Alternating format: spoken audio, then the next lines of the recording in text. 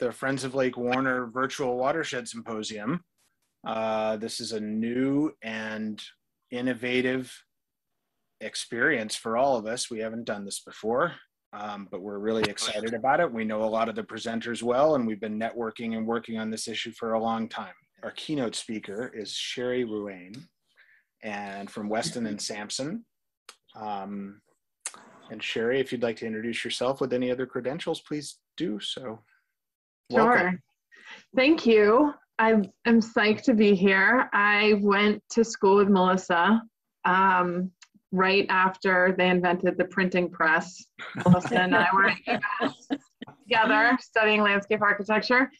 And so after, I'm not going to go through my entire resume, I promise, but after that I did work for the city of Boston in a public servant capacity, and then went back to get my master's degree, and then have been in private practice since then, and always been working in an interdisciplinary company.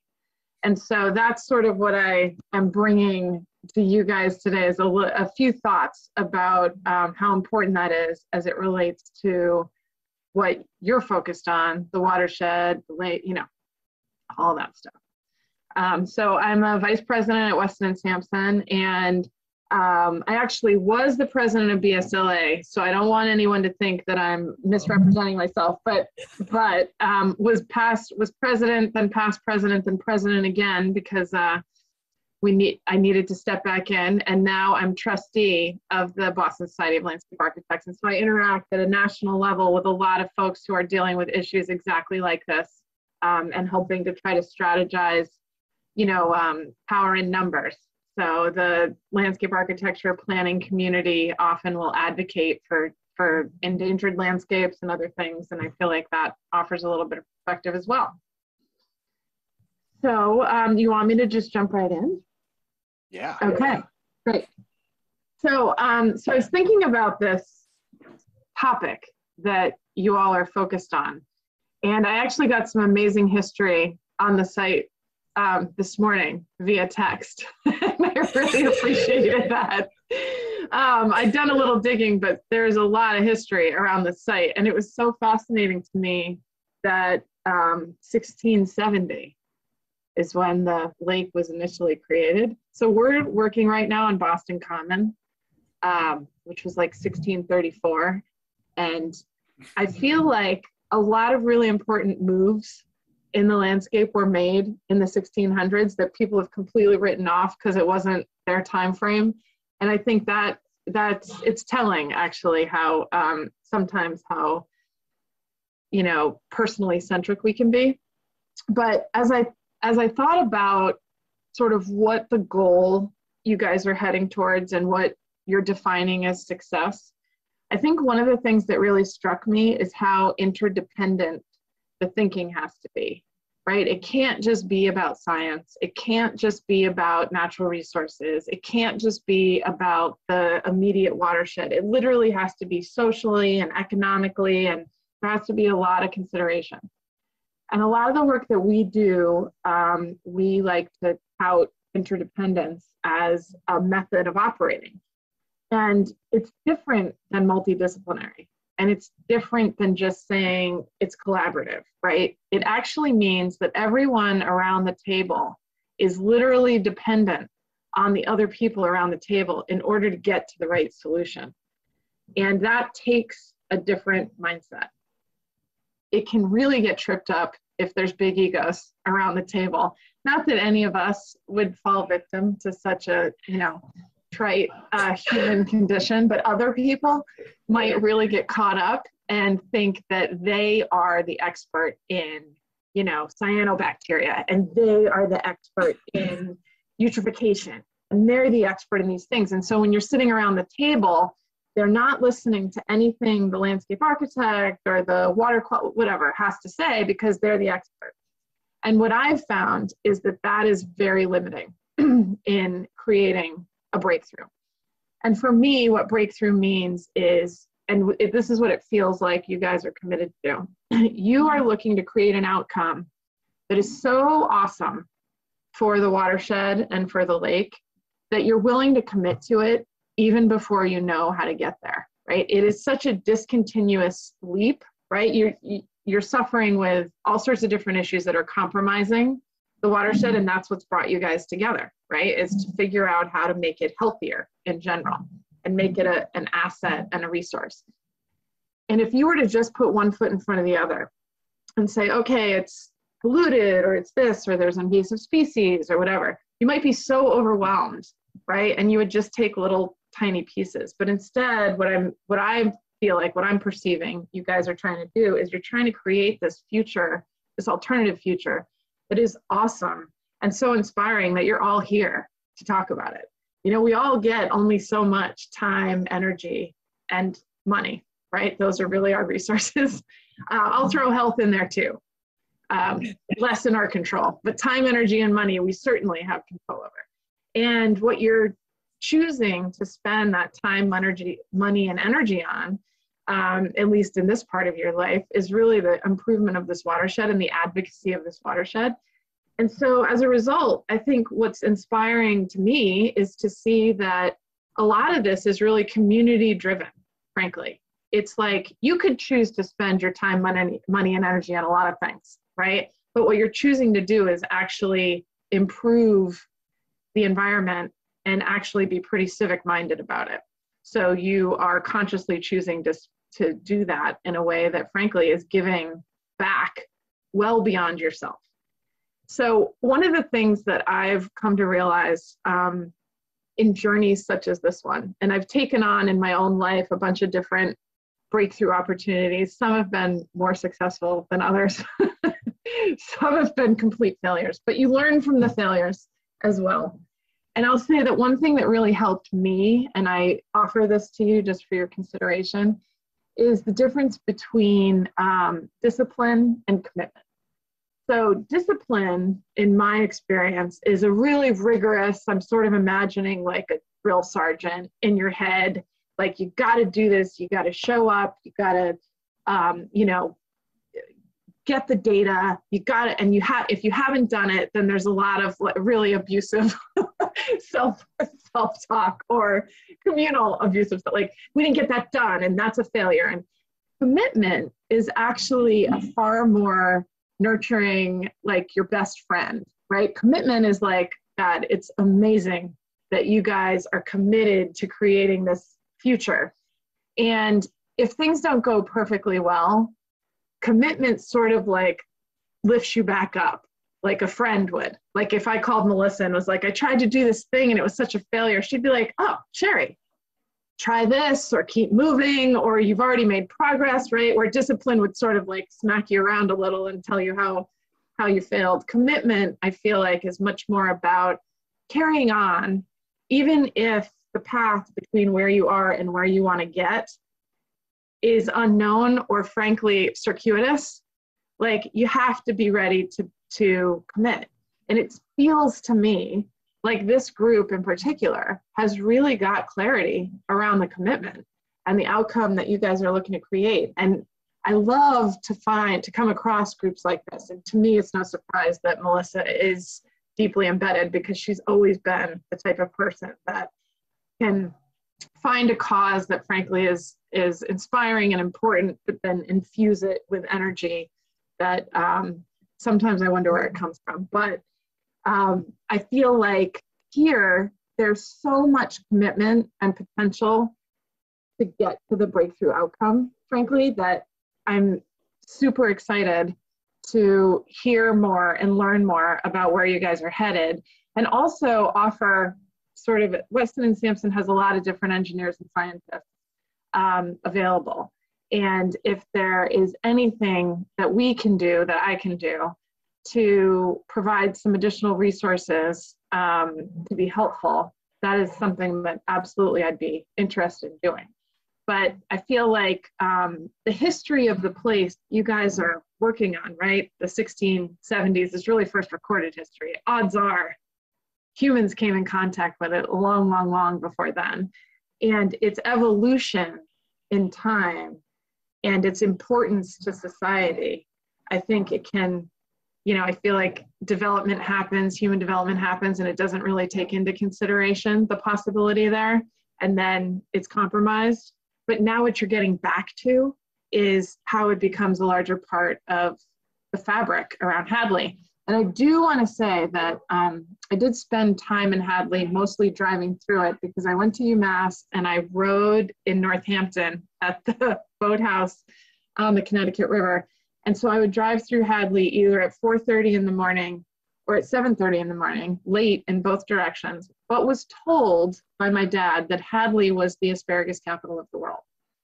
And after a little bit of research, what I learned was that it potentially was self-proclaimed, but I'm going to take it anyway and say that I feel like locations like this, right, that have so much passion around them, self-proclaimed, that's amazing, asparagus capital of the world, doesn't even matter if it's true or not. It has become true in many people's minds.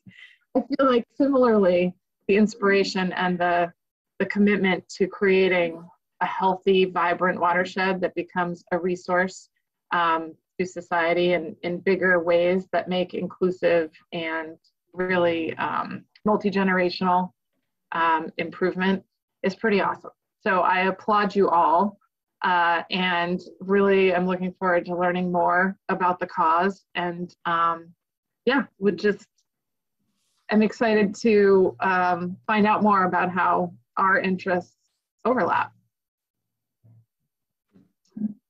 And I'll end at 12:13. That's so great, Cheri. Thank you so much. Yeah, I wish we had known you 4 years ago when we were needing the dam repaired, and you could have done that pro bono. That would have been super. That would have been amazing. Our geotechnical engineers would have been really excited for me to call them and tell them about that pro bono project. We could have used the $650,000 for something else.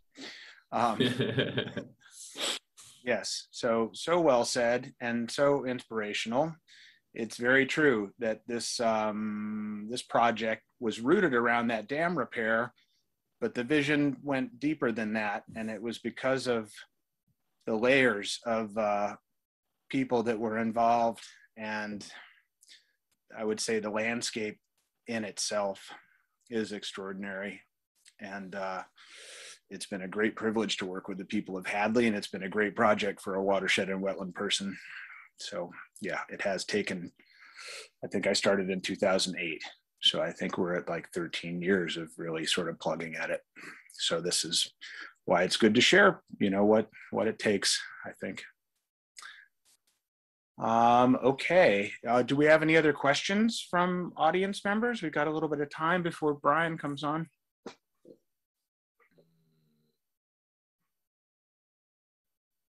Are there other dam projects that you've worked on, Cheri? Yeah, we actually, we worked on a dam project at the Arlington Reservoir in Arlington, Massachusetts. And, you know, the Office of Dam Safety wanted like the atomic version of go in, rip everything out, come in with fresh, clean dam. And the community was like, no, we'd like to keep the trees. We'd like to keep, you know, the sort of environmental quality that this landscape has right now. And so our geotechnical engineers actually developed a strategy where instead of removing vegetation and sort of disturbing what had become an important part of that landscape, they actually drove sheet piles into the existing berm to preserve the vegetation and preserve the landscape quality and the habitat and all those things, but still meet the needs of the Office of Dam Safety permitting. So it needed to be the impenetrable barrier, you know, it needed to be all the things, but they were able to come up with a strategy that worked with the landscape and also met the safety requirements. And so that's something we've actually carried through many communities, because we find again and again, often people perceive sort of environmental quality and spatial quality with engineering safety at odds, and they don't need to be mutually exclusive. They actually can come together to create, you know, preserve and protect. Yeah, so you look for mutually overlapping goals, you know, and common ground wherever you can find it, right? And I mean, that's right. And so I think that that's going to be particularly interesting to some people who are going to be involved or who are going to be participating in this who those players are. I mean, you find out about them pretty quickly when you're dealing with a dam, because Office of Dam Safety is sending you nasty letters every That's right. But little do you know, the Historical Commission has a big effect on any historical landscape, and the Conservation Commission is going to have wetland oversight, and DEP is going to care about any other core habitat or type of landscape. And so all of those agencies, and then as well as the local knowledge, the people who have lived there and who drive there every day and who your eyes are on the ground, people who fish, people who boat, and the things they see and they bring to it too. So Brian had a raised hand. Was that unintentional? Go ahead, Brian. Yeah. Hi, folks. Thanks so much for the keynote, Cheri.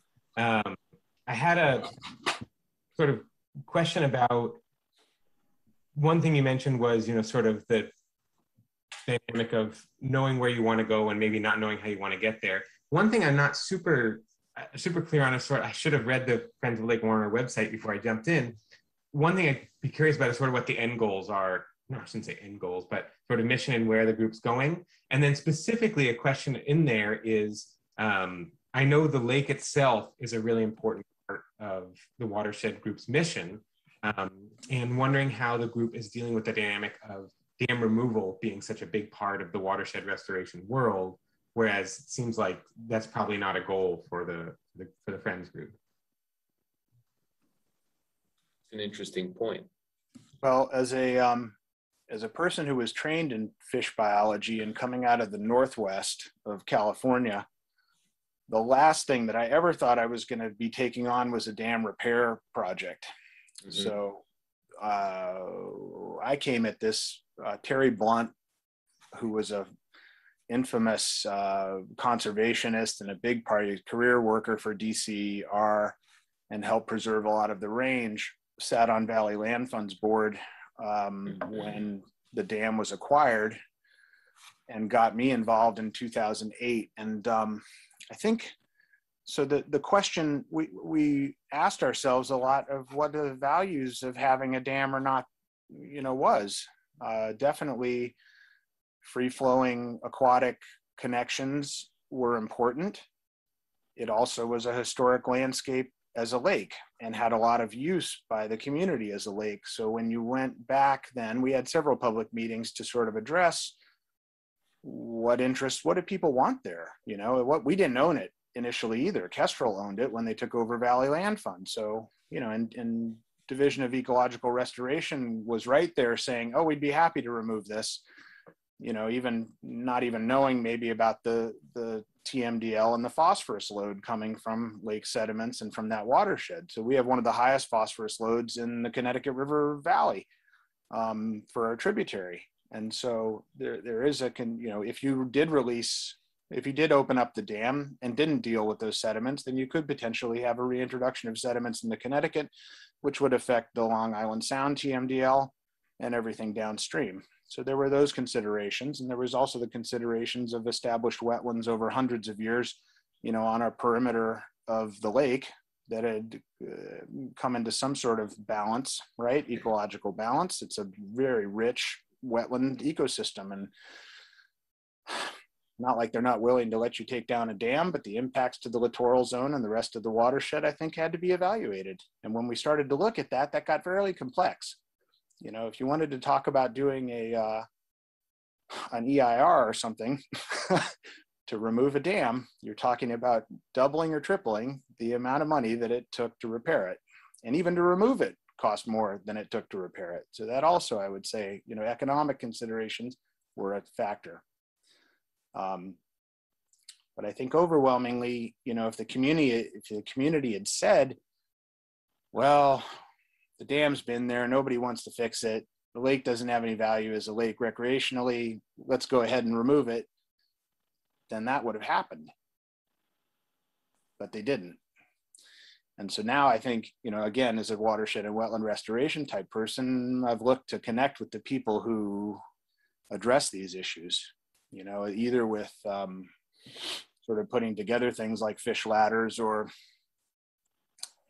trying to reconnect areas that are disconnected there was so much work to be done in this watershed with E. coli bacteria pollution, with nutrient pollution, and talk about best management practices and stormwater innovations and community education. There were all these other things that could have been done that are part of the watershed restoration process.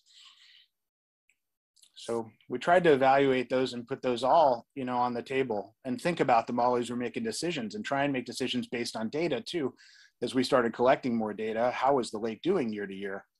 You know, were things getting any better from the watershed? Is it all in the sediments? And trying to make those type of evaluations and make our decisions based in a scientific way.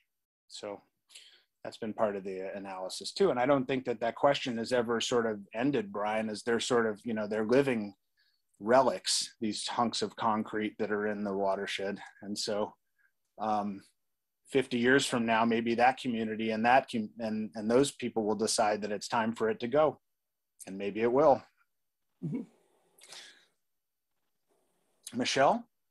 I'm going to second everything Jason said. I had my doubts also because of the usual, you know, current thinking about dams. I'm going to add one more thing.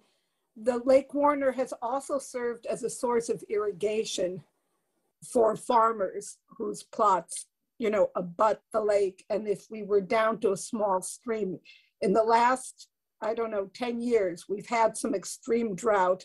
And I have seen the people in my neighborhood, I live over on Roosevelt Street, the farmers pumping from Lake Warner or from the river sections that are wider and fuller because of the dam.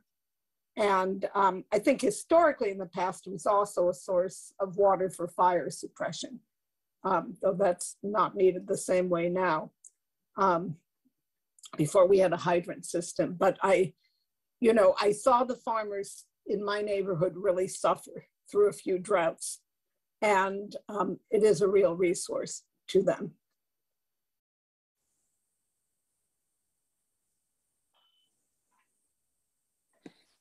Thanks for that reminder, Michelle. Yeah, really important. Irrigation and riparian rights, definitely an issue in our watershed.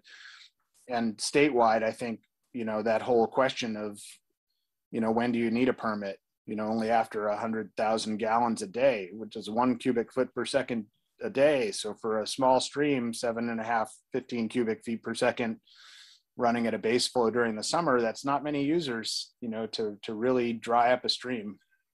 And so those are also questions that we sort of have expanded from this project and this discussion. Any other questions?